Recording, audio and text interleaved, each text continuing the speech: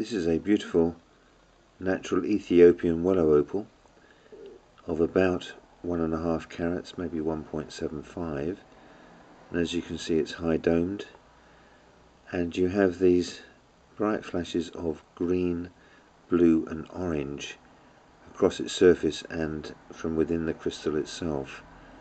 I've set it in this very unusually designed German solid 8-carat gold ring setting.